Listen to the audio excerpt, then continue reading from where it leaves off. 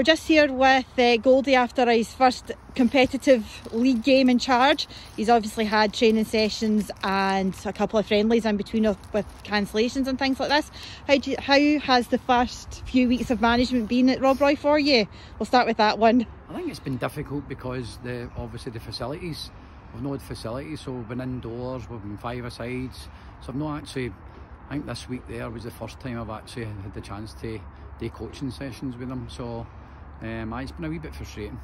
But obviously with doing five-a-side and indoor training, you've actually got to know the players a lot better and probably quicker than what you would have done in coaching sessions. Aye. So how's that been? Aye, well, I'm still trying to get used to their names, but aye, we'll get there, Oh, I've been here 9 months and I'm still trying to learn surnames, so don't worry about that.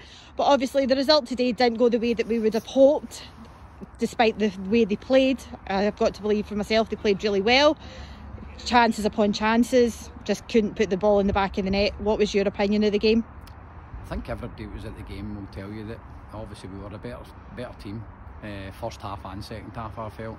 You know, in Pollok our time wasting with 25 minutes to go, it tells its own story. So listen, I felt for the players because of the effort, you know, and commitment that they gave, but overall if we can't defend at one side and we can't put the ball in the net on the other end, you're going to get beat.